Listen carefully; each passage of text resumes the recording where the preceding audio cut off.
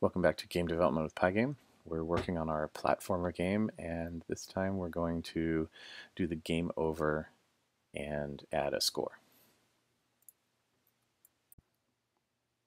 So before we get started, I did make one minor change to last episode's code. I just added a variable here in our settings for the power of the player's jump, just to make it easier, again, to have all of these properties grouped together and set as constants here so you can easily go to one place and change them. So I just changed that, and in the player code, I just have the jump set to do whatever that number is, just like we did with the acceleration or the gravity. Makes it a little easier to keep track. Okay, so where we left off is we had a sprite that we could jump, and we could continue climbing upwards, and we could keep going, and hopefully our randomly spawned platforms will usually allow us to make the jump. Because of the way we're doing the really simplistic collision, all you have to do is just barely hit the platform and you'll be put on top of it, but that's okay for now. Again, we didn't want to get too fancy with it right out of the gate. But now we have the problem that when we fall off the bottom, nothing really happens. We're now falling, forever down into nothingness. So we want that to be the game over condition. So that's going to be really easy to actually do. We just want to say if the player sprite goes, the top of the player sprite goes past the bottom of the screen, then that's game over. But we can do a little better than that. We can give it a little personality. So I'll go in here into my game update, right, where we're keeping track of whether the player hits a platform or the player reaches the top of the screen.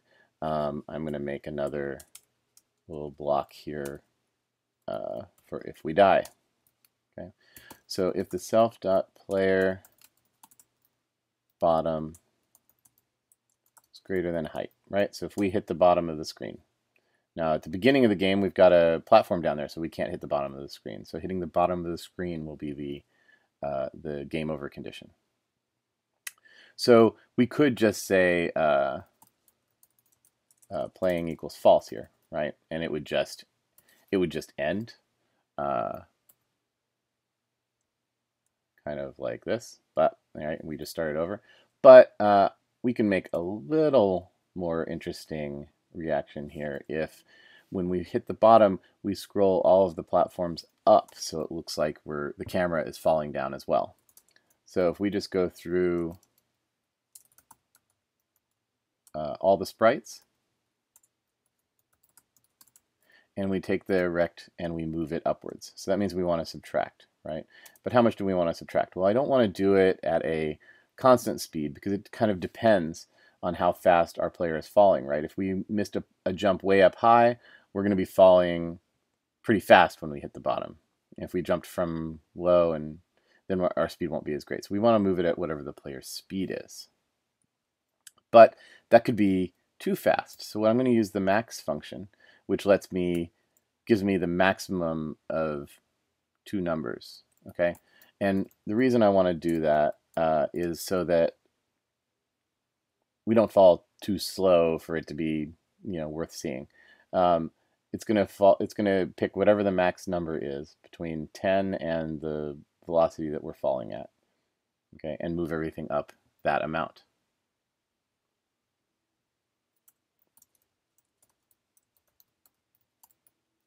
And if the bottom of the sprite goes off the screen, off the top of the screen, then we can kill it. Okay, and then we can put here that if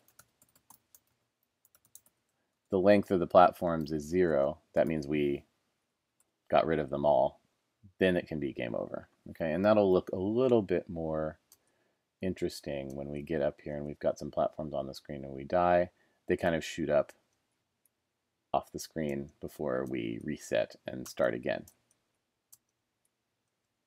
Right, now our goal is that this will of course go to the game over screen when we drop off like that, but we'll get to that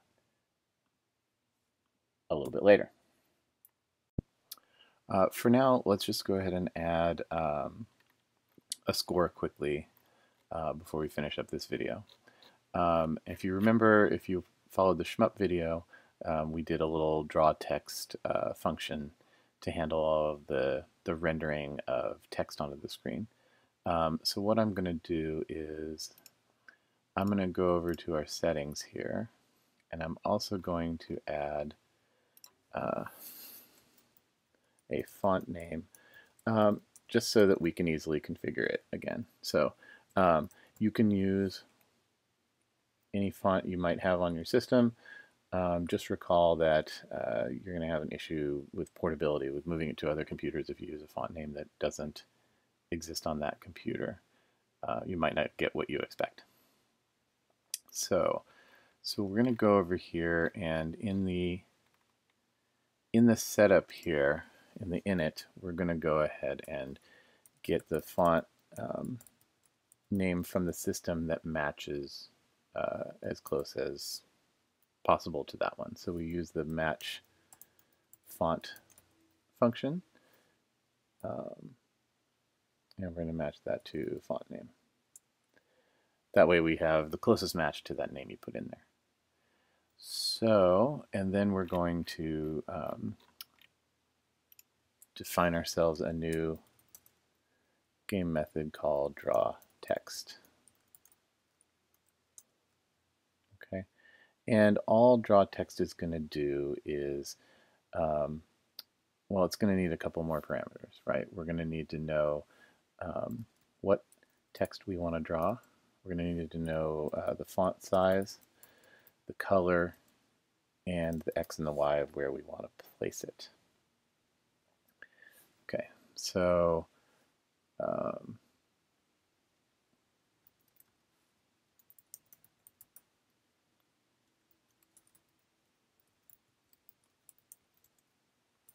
we use the size there to get the font object. We generate a surface to render the font onto. And what we're going to render is the text, true for anti-aliasing, and the color. And then we will get a generate a rectangle to help us locate it on the screen. Get rect. Okay. Then we need to place it. Now, one option we have here is what part of the rectangle we want to use to place the X and the Y. Do we want to use the upper left-hand corner? Do we want to use the center? All that kind of thing. And it kind of depends on how you want to lay out your screen. To keep things easy, I'm just going to use mid-top here, and that's going to be the middle top of the rectangle. And then we're going to blip that onto the screen.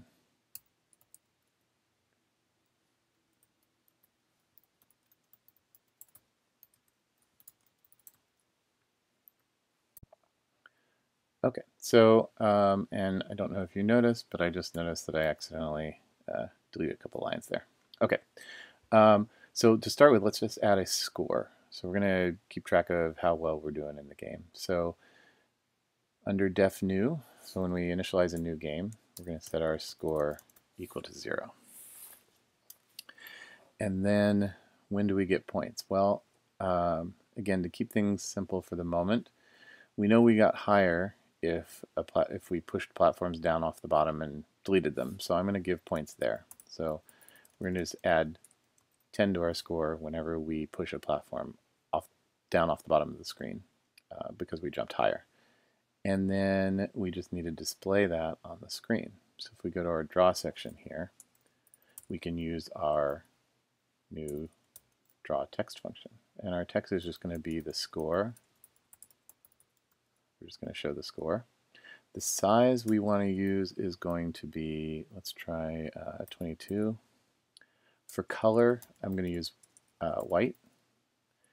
And then I just want it to be centered width over 2 at the top of the screen. So we'll do it, say, 15 pixels down. Okay, So let's see if that looks like we wanted. It doesn't because, of course, I forgot here to do PG. There we go. So now we get some points as we jump higher. Okay.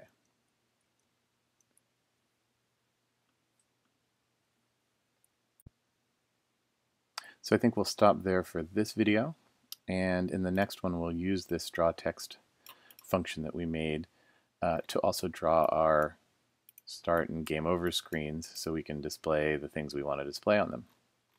All right, thanks for watching.